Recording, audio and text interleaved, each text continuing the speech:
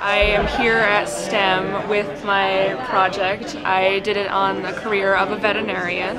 I did my presentation on athletic training, psychology and neurology, production of acetyl-CoA in mouse boom, 60 little carbons that make a spherical cage, an epidemiology study of flu hospitalizations in Spokane County. I'm comparing retail pharmacy to clinical pharmacy. I did my project on physical therapy. I did a job shadow in Seattle, Washington in a rape clinic. My presentation was on the use of a localized heating patch to hopefully allow for the decreased time for insulin to activate within the body. So we built an eco-friendly, self-sustaining doghouse out of completely repurposed materials. What I love about STEM is that I love both helping people and I also love understanding things better. I've always been interested in science, and it's great that it's being offered to us at such a young age. I'm really interested in changing the way things are looked at.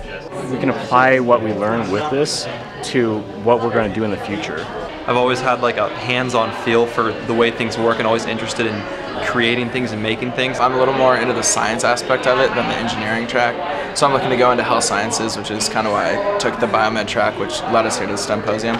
A lot of the science and technology is going into health sciences and STEM careers, and I think that's kind of where the future is going. You can go in nursing, you can go in physical therapy, there's just so many different options, and all of them involve helping people. I've always enjoyed the concept of helping people, whether it be through science or through just lending a hand to someone, and I think science is a great way to do that. There's a lot of people out there that need help, especially from medicine. My sister, in fact, is a diabetic, and she relies daily on the use of insulin, and kind of going into that will hopefully make their lives easier and make the world kind of just a little bit better.